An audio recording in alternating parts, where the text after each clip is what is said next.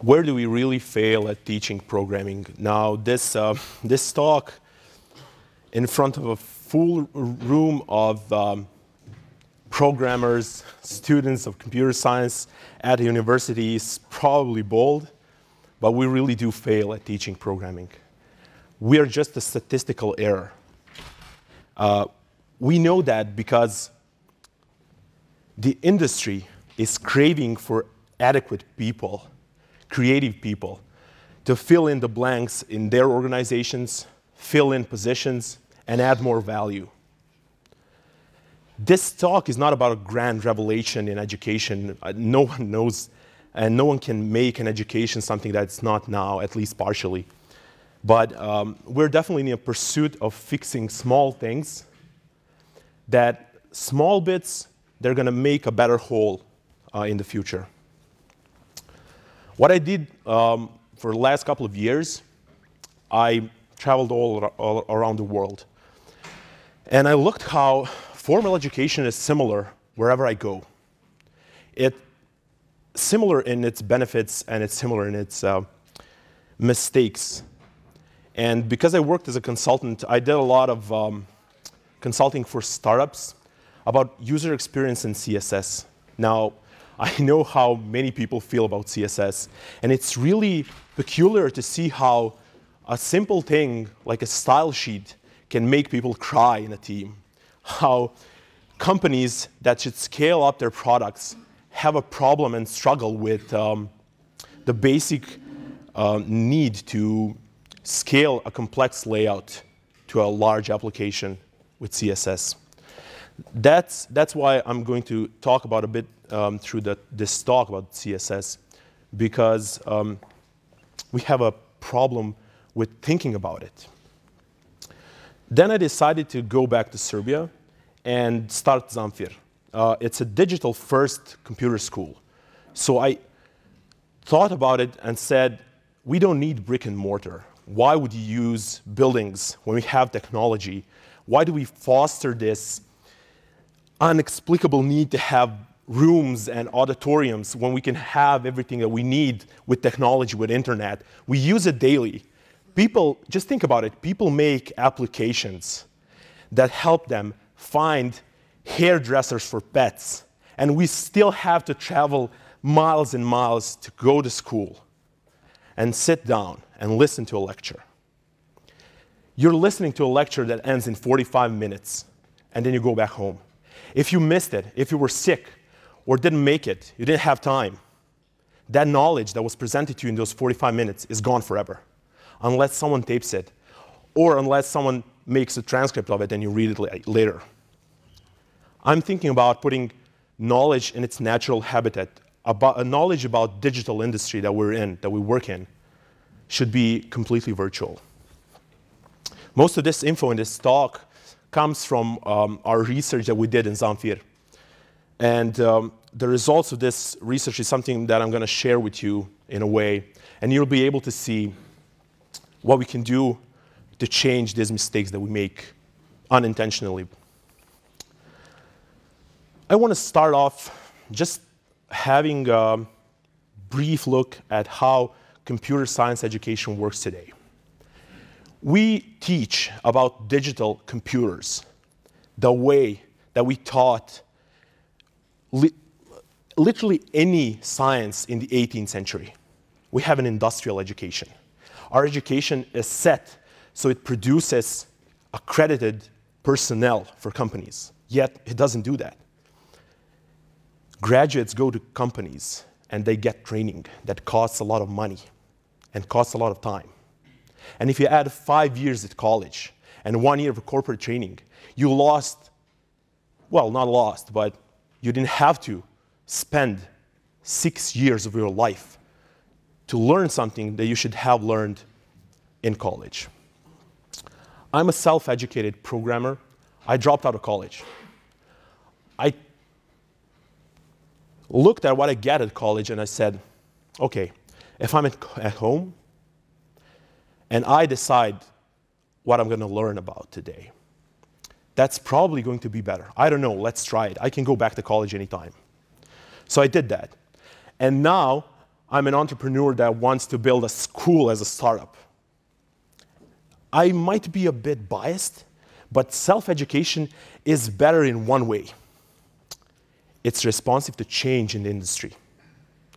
If you're looking at requirements for a job and you want to be a front-end developer, you're going to look and say, OK, this company asked me for these technologies. I'm going to sit down and I'm going to learn those things. If you go to college, you don't have the power to change the curriculum. No one has. The system is really bureaucratic, and there's a lot of processes that need to happen just for one small innovation, one small change in the curriculum. And basically, our formal education is based on regurgitation. I tell you something, you remember that by heart, and you just repeat it. And that's how we evaluate things. And then you hear students saying, I learned so many things that I'll never use in my life. And that adds frustration. They feel like they're wasting time while education is always an investment. If someone's thinking to himself, OK, I'm wasting my time and I invested in this, I'm going to pull out. I don't want to spend my money and time on this. That's why people drop out of colleges. So what have we done to education now? There's new technology. Someone said, awesome, let's use that and add a digital system for people to apply to college. Let's make them, empower them in a way so we can skip some administration work. But let's still require them to come to this room, to this auditorium, and sit down for 45 minutes or for an hour and a half and listen to it. Now, what we did is we complemented this traditional system that we have for centuries with a couple of digital things. What we've really done is we added complexity to that system. And we create fatigue in students because they think to themselves, why can I do this thing online and that other thing I have to go to the office? That shouldn't be so. But the education, the formal education, has two problems. We all have those problems personally, though. It's a problem of value and evaluation. What do we think is valuable? You go to a lecture, and someone says, this is something that I want to learn. This is the pool of data that you need. Here you go, and you can do whatever you want with it. You don't have to really use it. No professor is going to come over and say, did you apply that knowledge? Did you contextualize it? Do you know what this means? No. Because we leave that to be optional. And then you compare the real knowledge, the real value that you get from creating something meaningful. You compare that to a house and a heap of bricks and planks. That's not a house. Essentially, you have everything a house has, but it's not a built thing. So how do we evaluate people today? This is what we do. We give them data, and we assess them on their ability to repeat what we said to them. That's our test now. That's how we value people. People with college degrees got their college degrees, not because they don't know anything. I'm not saying that. I'm just saying that evaluation goes so far to write out something that you remember by heart. Here's an old friend of ours. Why is CSS so troubling for people? Why do programmers break when they hear they need some complex CSS that can't bootstrap? We have a problem at looking how CSS works. I've done CSS architectures. CSS is really simple, but we don't know how to use it. What do? CSS grew out of its shoes. CSS was never intended to be used for this rich experience on the web that we use it for today. And because it does something it's not intended to, we have a problem with perceiving how it should really function in our daily work.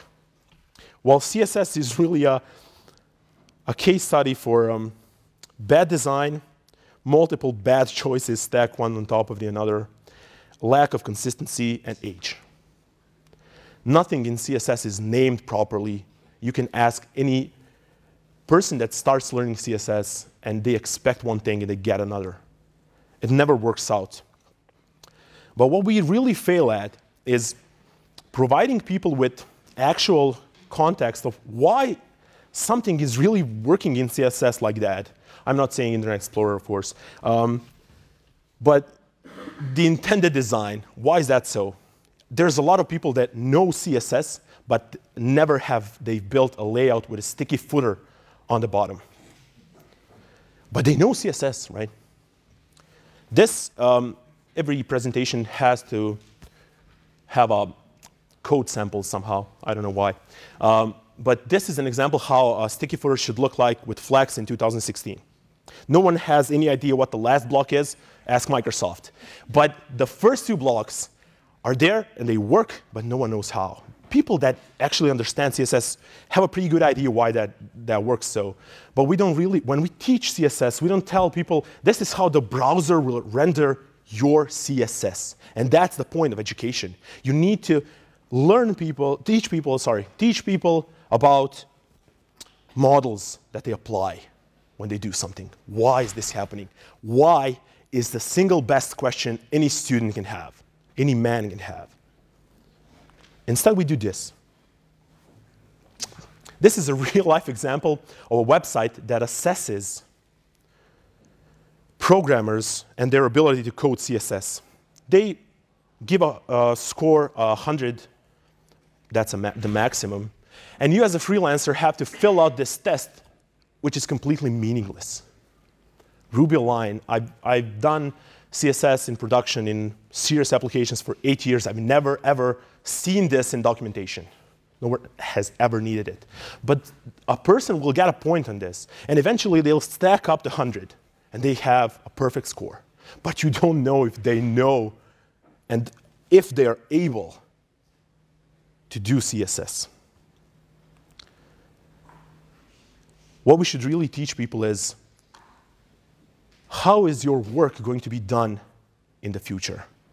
What's your daily routine, and how does front-end developer work? So look in the future work and create education in that image.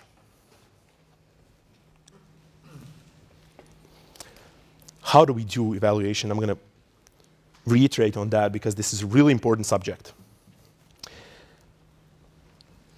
Do we need to solve it? Yes. Is it bad? It is. We should evaluate people on their ability to make something meaningful and new. Their ability to connect the pieces of data that they have, which we call knowledge. We need to make them understand a mindset of each thing that they do daily, because that mindset will produce useful models that they can just recycle and create things without ever having that awful, dreaded need to, I don't know, load Bootstrap in their CSS. I don't know why anyone except Twitter would do that. Ultimately, the knowledge that we get, the value of that knowledge, is really our competency to apply it daily in our future. The best framework for that is project-based evaluation. Evaluate people by giving them a concrete task and saying, this is your project. Complete it. I want to see why you did things that you did, how you solved it, how did you approach the problem that you have. And if you have this problem, separate it to smaller chunks and tell me, why did you apply this pattern of thinking? Why did you do certain things? If I know that you understand why you did something, then I know you understand the problem at large. I'm not the only one that thinks that education needs fixing. Y Combinator has a request for startups. They say it, education will inherently fix everything if we fix education first. So all of those 23 categories that they say startups will become, and they hope that startups in those categories will be most valuable, they always say education is the first one to be fixed. So let's imagine a guy named Philip. He wants to be a front-end developer. Naturally, he goes to college, applies, and gets in. This is the curriculum that Philip gets. So he looks at it and says, yeah, algebra is OK. Programming makes sense. Why do I need to learn electronics? This is just a variance of curriculum in a university in Southeast Europe. Why do I need sociology? Management? I'm a front-end developer. I don't want to be a manager. So what happens then? As time goes and eventually some exams are taken, some are flunked, of course, Philips gets frustrated. He says, I'm investing too much time, and I doubt that this thing that I'm having a problem with, like electronics, is really useful for me. So what's the model that we should apply to this curriculum? Well, let's try something like this. Why? Do you know how a curriculum should be built? First of all, in traditional education, we have no mechanism of applying personalization and specialization so detailed, like front-end development. We don't have that in universities, yet there's a lot of demand for front-end developers. I don't know a university that offers that program. Open position requirements of any company and see what they ask for. They ask for JavaScript, HTML and CSS, of course. They ask for a knowledge of a framework. That's the curriculum that we should build for our schools. Because our schools should be making people competent for work later on and not producing some kind of accredited personnel that still needs training.